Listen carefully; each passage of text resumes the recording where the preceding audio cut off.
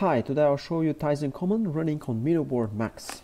MinnowBoard is the first open source hardware development board with Intel CPU. It is manufactured by CircuitCo in the United States. MinnowBoard MAX is equipped with a single or dual core Intel Atom CPU. It has Intel integrated graphics with open source hardware accelerated drivers for Linux distributions.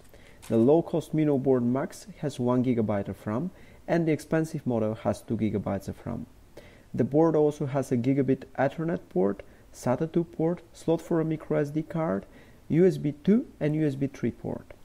The 5-volt power supply is sold separately. Monitor can be attached through microHDMI port. Wi-Fi firmware is used to boot the board. The approximate price of the low-cost model is $100 US.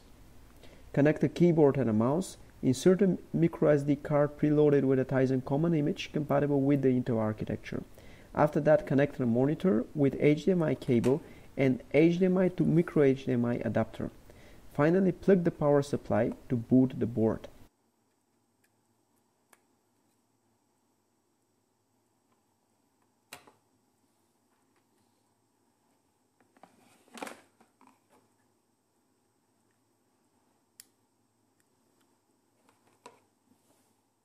Now you will see the different stages of the Tizen booting process. Step-by-step instructions for the installation of Tizen Common or another Tizen 3 profile on MinnowBoard MAX are available at the Tizen wiki.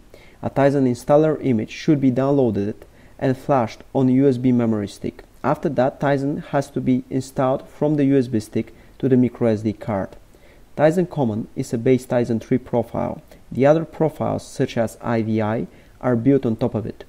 Tizen Common requires Linux kernel 3.14 or newer. In this video, an image with Wayland and Weston is being demonstrated. For more details about Tizen, check the Tizen cookbook from Pack Publishing.